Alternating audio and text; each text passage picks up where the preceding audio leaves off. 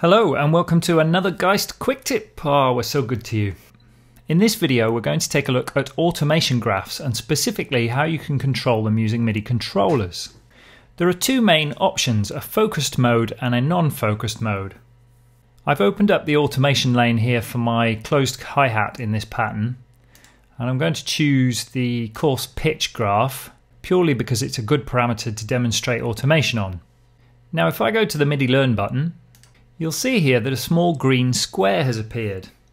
And if we click on this and then turn my MIDI controller,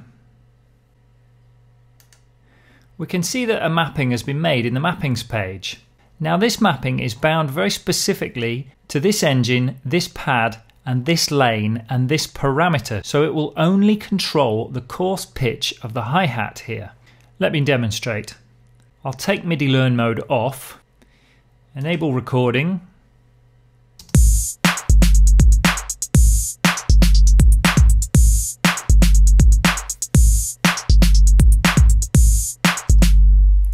and we can see there that the movement of the MIDI controller has been recorded as graph automation.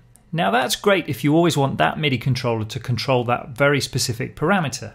But what if we're programming and we want something more general to work on whatever graph we've got open? In that case, I would use this focus graph knob. Once again, we'll enable MIDI Learn, hit the focus graph knob, move the MIDI controller. Now in this mode, the automation will only be recorded for the currently selected pad and graph. You'll see here that even though I've got the closed hat lane open, it's actually this 808 pad that's currently selected. So I need to make sure that my closed hat pad is selected. We can see in the main pattern that it's been highlighted. So I go to record, hit play.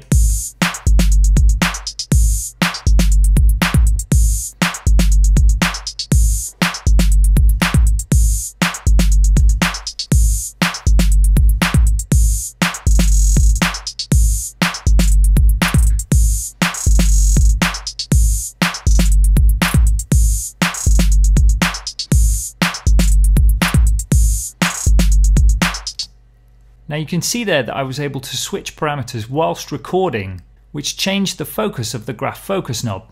And that covers the two ways you can have MIDI control over automation graphs in FXpansion's Geist.